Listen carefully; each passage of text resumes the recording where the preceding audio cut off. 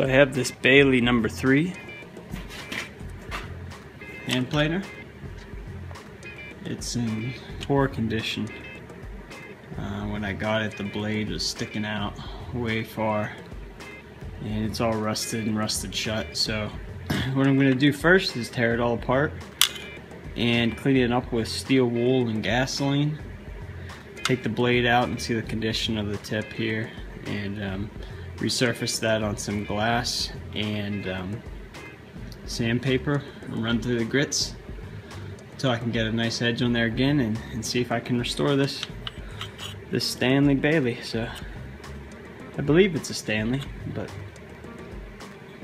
I don't know too much about them, to be honest. But I think it's missing also some sort of nut in here, a retainer that holds the chip breaker down.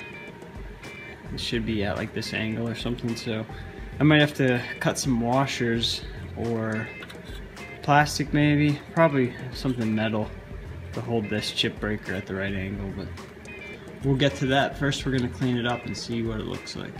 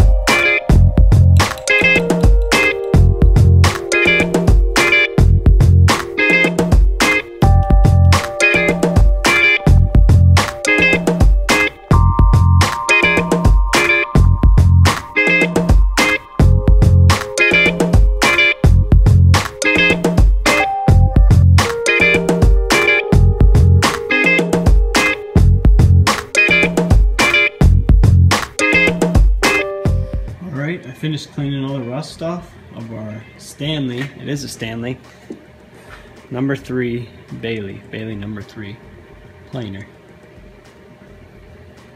Just some steel wool and gasoline and WD-40 on all the movables.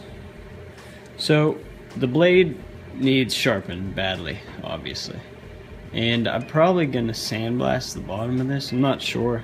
There's some pitting that's really bad that I couldn't get out. So what I've seen people do is they pull the blade back and then they'll run this over their flat glass with sandpaper on it and run it through the grits to get this bottom surface perfectly flat. And they'll do it also on the sides, because a lot of people use these sides for measurements and setups. So the reason I put it back together was so I know how it goes back together, first of all, and then it's all functioning and all the parts are here, which I believe they are. And to show you how important a sharp blade is on a hand planer. So this is a dull, rusted, pitted, destroyed blade right now, and I'm going to show you what it does to this piece of pallet that I have here.